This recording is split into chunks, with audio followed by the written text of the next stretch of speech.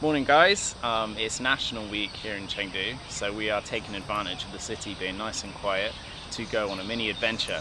We are headed today to see Tianfu Greenway, which is a massive green infrastructure project set to encircle all of Chengdu over the coming years. So we're really excited to go check it out, what they have built so far, and we've got ourselves a little challenge today, which is to only cycle on green infrastructure. The dogs are pretty happy. We've got Choach here, MoMo over there, so we'll check in with you later on. Okay, bye! Bye!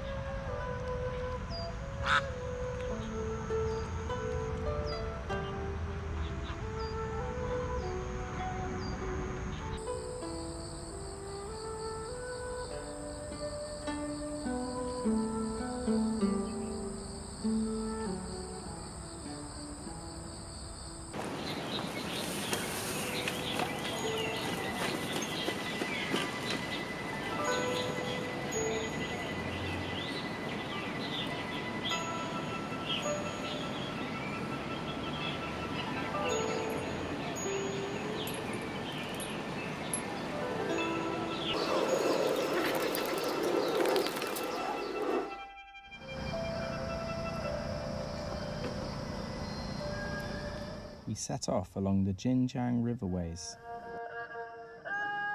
a network of 2,000-year-old artificial canals which provided irrigation, transport and drinking water to the city for centuries. Known as the Muqin He, mother rivers of Chengdu, they were reforested in the 1990s.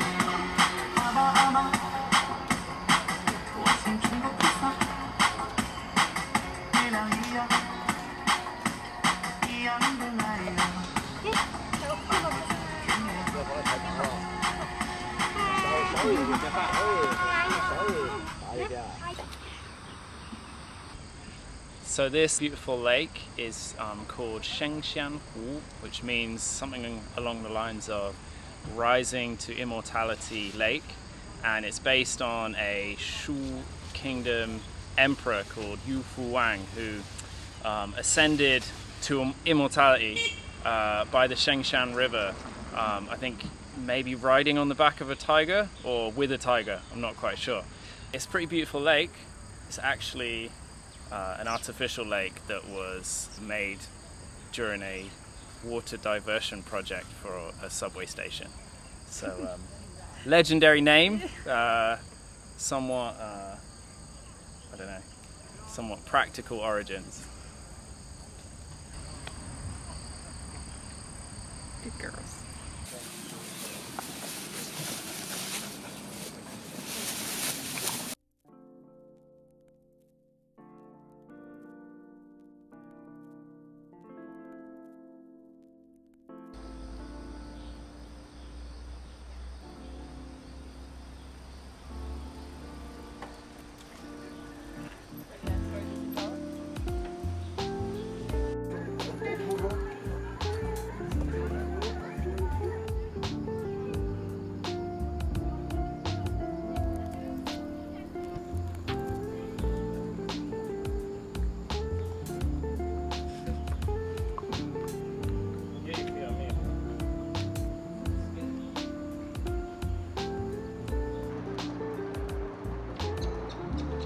Chinese cities are always expanding, and it's easy to forget that often the area you're standing in was farmland just a few years ago.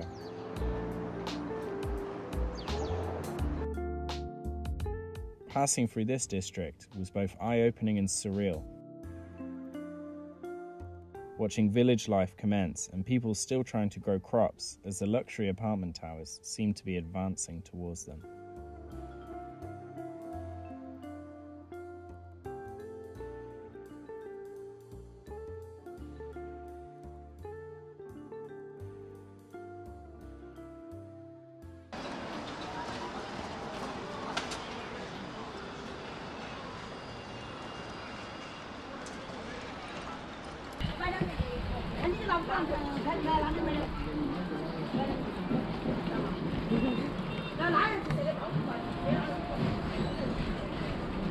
Kids bottle flipping, standard. Whoa, look at the mahjong. That guy's ripped.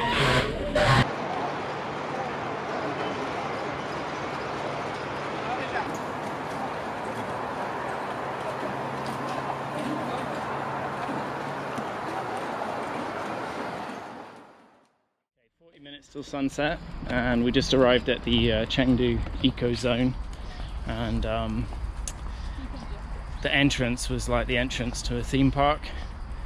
I just had like hundreds of really hectic kids everywhere and a massive sign that said no dogs. So we're looking for another stealthier entrance. Okay, that looks the same, can't really see that, but yeah, it also says no dogs. So we just found this little grassy verge by the side of a road, and I think this is our place of rest tonight.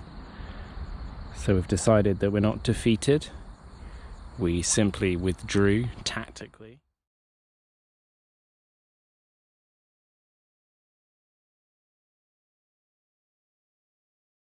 So we're back, it's 2 weeks later, it's a lot colder now.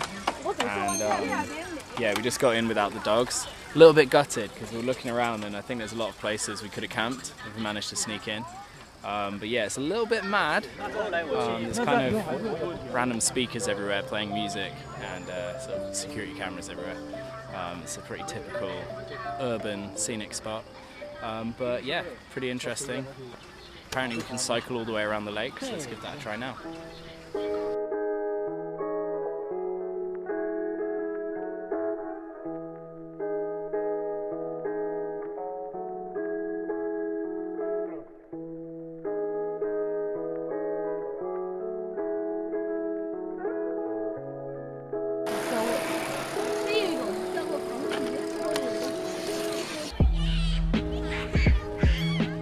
Qinglong Lake is the largest artificial lake in Chengdu, and judging by the crowds, seems like a popular getaway for urban residents.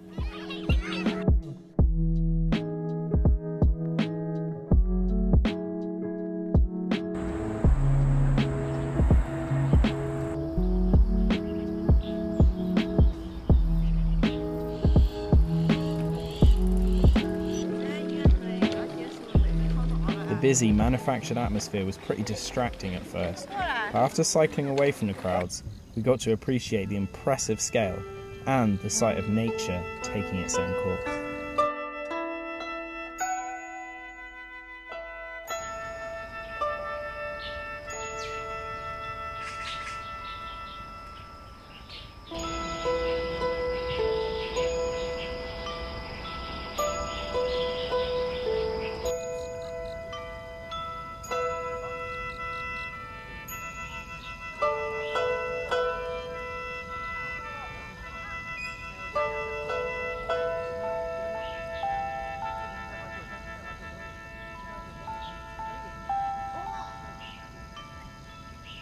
That took a lot longer than we thought to cycle all the way around. This lake is really big.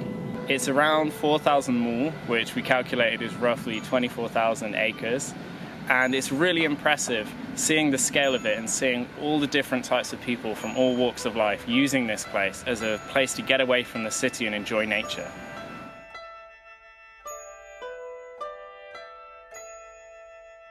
It's especially impressive when you consider that it's part of a wider initiative to encircle all of Chengdu in a green belt known as the Tianfu Greenway. But of course, as with anything performed top down and at scale, there's always going to be impacts. And we couldn't help but wonder, while visiting this place, what the land was used for before and who was living on it. I'm ready to go home. How about you, Tams? Yeah, I'm getting cold. I want some needs. Some what? Noodles. Oh, good. All right. See you next time.